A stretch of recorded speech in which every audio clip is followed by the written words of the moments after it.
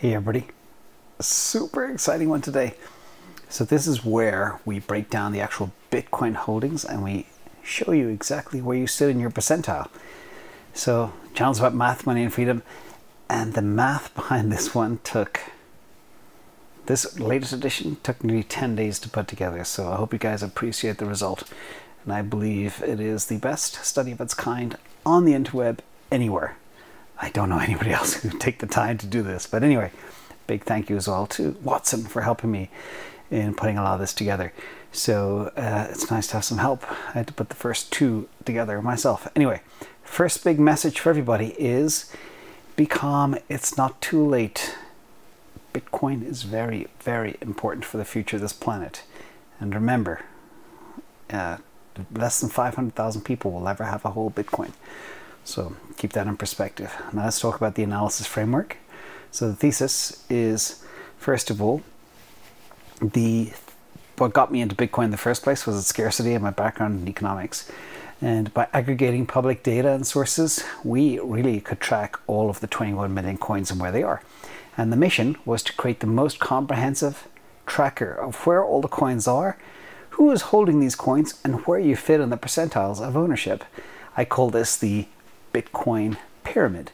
So the sources, we looked at companies and miners, public filings, press releases, investor relations, news articles, individuals, Glassnode, social media, funds and exchanges, fund websites, exchange websites, more news articles, SEC disclosures, and some more news articles as well for the government stashes as well.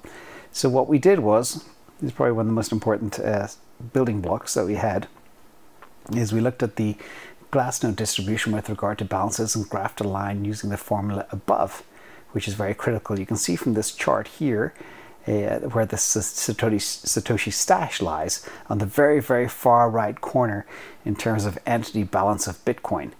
And up on the far left, you can see the smaller the balance, the larger the number of holders. And that's just the nature of this beast. So I know I get questioned every day from people on Patreon and other places is, you know, if I have, say, for example, 0.7 Bitcoin, where does that put me on the food scale?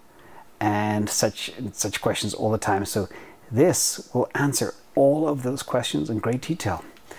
So let's go through. Second of all, it's important to know as well to have, first of all, where Bitcoins are stashed. So for example, one person could hold Bitcoin on multiple wallets.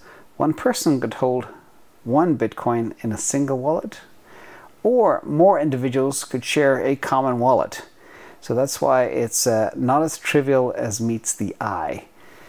And there's tons of permutations and combinations of that as well. And remember, simple is not easy, but we, again, are confident that this is the best on the web. So from that, we could account for all these coins except for about 135,000 coins. Now this takes into account lost coins.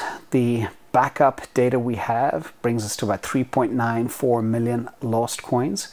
We have the Satoshi lockup at 1.04 million coins. We have coins in governments, treasuries, miners, exchange holdings, and individual holdings. And the keynote to here is really to look at the next slide. And that is 19% of coins are lost, 0.6% are unaccounted for, but 41% are in individual holdings, 11.2% on exchanges. Miners have about 3.7%, and they're continuing to hodl as well. Corporate company treasuries are about 3%, which includes some private companies as well. Government holdings, 3%. Fund holdings, 5.1%. Satoshi lockup, 5%. Unmined Bitcoins, 10.7%. And as I mentioned, lost coins, 19.7%. Now let's look at some of the exchanges real quick. Huobi is the biggest. Binance is number 2. Between them, they have about 600,000 Bitcoins, which is equivalent to the amount that Grayscale has for Bitcoin. And you see other exchanges down the line there as well. Now, in terms of fund holdings, here we see Grayscale, Big Daddy, which they might be shedding a couple of thousand Bitcoins, about 16,000 to cover expenses. But again, we don't expect that to have a big impact from the middle of July onwards. And there's some other new names in there as well. The new ETFs this year are 3IQ, Purpose ETF, ETC Group, and there's more to come as well. So that's the breakdown of the actual fund holdings. In terms of government holdings, this hasn't changed much, but the Bulgarian government apparently has 213,000. Chinese government, 194,000, and that could be climbing because of some recent confiscations. US government is said to still hold about 144,000. Ukraine government about 46,000. And North Korea, believe it or not, Kim Jong-un may still have 30,000 bitcoins. So we'll see. Talk about game theory, that would be interesting.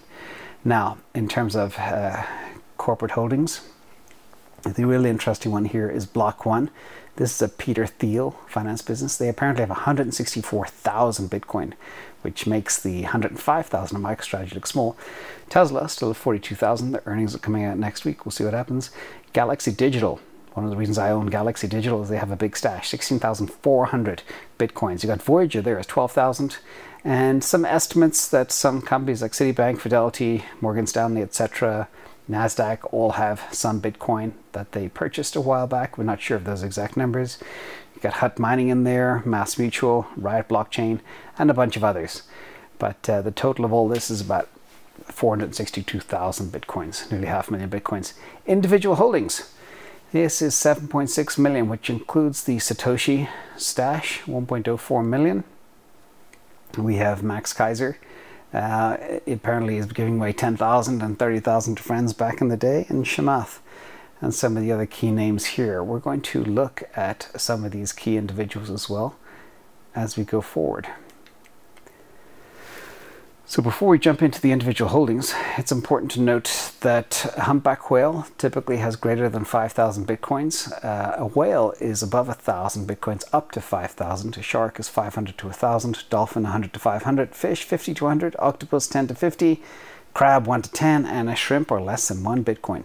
This will be important later when we do the breakdowns and the percentiles. So basically we map everything back to marine creatures. So this is the breakdown by the marine species.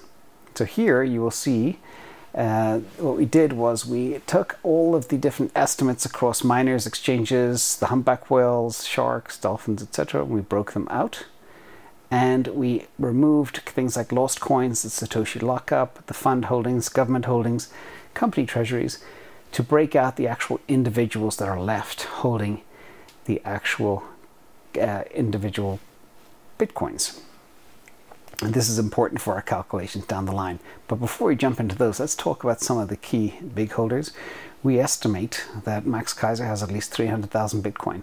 He's been involved in Bitcoin since it was $10 a coin. And he used to give friends like Alex Jones a laptop with 10,000 Bitcoin on it, which he lost. That could be worth quite a bit today. Apparently, he also is said to have given Alec Baldwin and Russell Brand some Bitcoin as well when it was under $10. But if you're giving 10, 20, 30,000 Bitcoin away like that, even at $10, it still is kind of substantial. But it means you must have a lot yourself. So we estimate he has at least 300,000 Bitcoin. Chamath, this guy, some believe he has 1 million Bitcoin. Some say he's got 100,000. I reckon he's got about 200,000 Bitcoins. He bought in 2014 when the price was between 580 and 850. And he also apparently is a record that he bought some land for about $1.6 million using about 2,700 Bitcoin, which would be worth quite a bit today. So that's another guy, a big whale. Mike Novogratz, we're not sure exactly, but he was also an early adopter of Bitcoin, started buying it around 2015, and we reckon he probably has 150,000. It is known what his net worth is in the billions, and a lot of it is made up of Bitcoin and Ethereum. So we deduce those numbers. The Winkelvoss Twins, they spent their Facebook settlement of, I think it was $65 million on Bitcoin after meeting somebody in a beach in Ibiza who convinced them, hey, Bitcoin's a thing. So they bought it in around 2014 when the price was very low. So $65 million back then bought you a lot of Bitcoin. We reckon they have 200,000. Roger Ver, another guy, he calls himself Bitcoin Jesus for his promotion of Bitcoin. He now promotes Bitcoin Cash. He was born and raised not far from here in Silicon Valley, and he sold explosives on eBay and later pleaded guilty to felony charges and went to prison for 10 months. And then he got out of the US and went to Japan in 2005. But he's been involved with Bitcoin in the early days when it was at pennies, and he always had money. So many believe he has at least 400,000 Bitcoin. I put him in at about 100,000. Then finally, Barry Silbert, was last of the big guys we're tracking, 90,000. We have a lot of information, a lot of others. But, you know, he, again, very early adopter, very wise guy. So now there's other folks, tons and tons of other people. You know, we have Raoul Pal, etc., Paul Tudor Jones, Ray Dalio. All these guys have been buying. We just don't know how much. It's not public. But I guarantee you there's a whole bunch of other whales out there. We just don't know exactly what they hold. So let's talk about the new Bitcoin Club. The new Bitcoin 1% Club refers to the top 1% of Bitcoin holders worldwide. And estimates for the threshold range between 0.28 and 15 Bitcoin. But we crack the code and exactly what it takes to be in the top 1%. And this is the interesting part of this presentation. Now, first of all, before we jump in, the individual holdings deep dive. The good news is there's been a big shift towards a more dispersed ownership of Bitcoin supply over the past years. And that has become more apparent, especially when we look at the relative change in supply across these sizes. Now, the smallest players, they are shrimps and crabs. They've increased their holdings by 130% since 2017. Woohoo! Well done, everybody. I know on Patreon I got a bunch of new whole coiners, like over 500, which is fantastic. The second smallest holders are octopus and fish. They've also grown by 14%. Not 130%, but 14%, which is still good. On the other hand, large entities like dolphins and sharks and whales and humpbacks have decreased their Bitcoin ownership by about 3% and 7% respectively.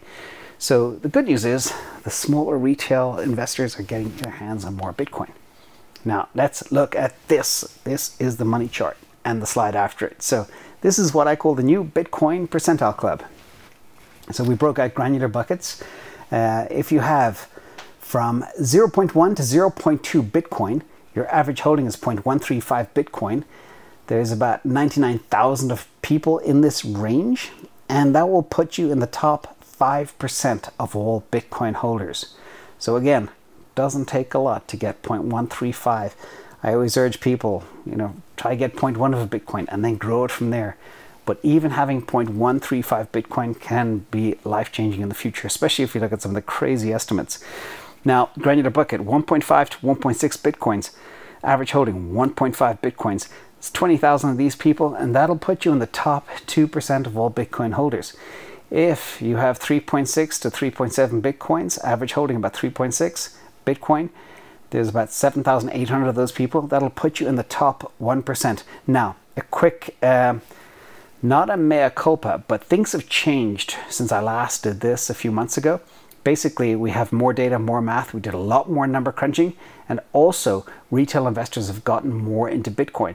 As I said, the big whales and the humpbacks and the fish and the sharks, they've all reduced their load a little bit. They started buying actually just last week, which is a very bullish sign. But retail has gotten their hands on some of the Bitcoin, so they haven't been spooked by all the FUD out there. And that's why when the last time I did this, it was about 3.36 Bitcoin to be in the top 1 percentile. Now it is gone up. You need about 3.6. So it's gone up by 0.3 of a Bitcoin. But that's much easier to do now because last time I did this, Bitcoin was at $50,000. So if you have 6.8 Bitcoin, it's about 2,000 of these people that have exactly 6.8 to 6.9 Bitcoin. That'll put you in the top 0.5%. Which is huge.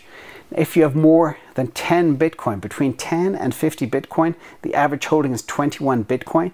72,000 people have this amount. That'll put you in the top 0.1%.